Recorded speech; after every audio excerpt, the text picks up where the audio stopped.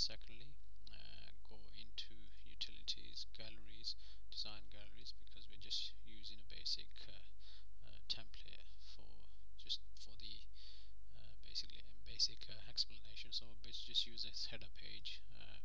So basically you'll have web page which you've designed, or you have a template already. Basically when you've got your page and you want to basically place a YouTube video in the middle, so when somebody comes visiting your website, they can just click on that video, and that video will play. First thing is go to the rectangle tool, shape tool, and draw the rectangle basically in the middle here, and then on this icon called the placeholder, we click that, and basically it will ask you either to basically you can use a flash animation here, and you select a file that you've created, or a graphics file. You can add that, but what we're interested in is in the HTML code, which we can get from YouTube for this demonstration basically.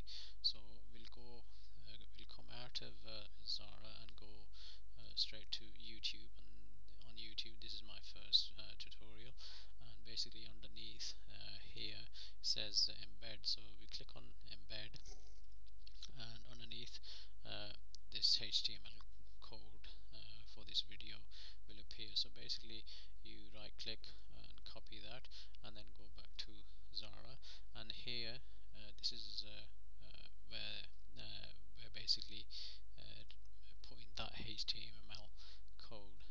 So basically we've selected it, and right click, paste, and there goes the HTML code. Apply that, OK that, and at the moment, as you can see, nothing has appeared here. The YouTube video isn't here. That's because we haven't run the page yet. So basically when I run the website, here comes the page, and here's a YouTube video, and if we play it, that video starts. Okay, so that's how it's done. Very easy and simple.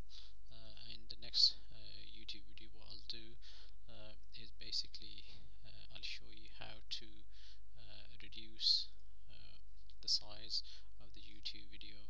And for example, if you want to put a YouTube video there, at the moment if we play it, it's still taking up most of the page, and it's too big, and it needs to basically be reduced. So in the next video tutorial, I will show you how to basically squeeze it into this rectangle if you wanted it. Say for example, if you wanted the rectangle only at the YouTube video screen, or in other words this YouTube video to only play inside this rectangle, whether it being here, over there, or down here, or anywhere on the page of your choice. So if I wanted the video to be playing just in this section here, unlike if I run it now, it's taking up most of the page. It's not positioned right basically.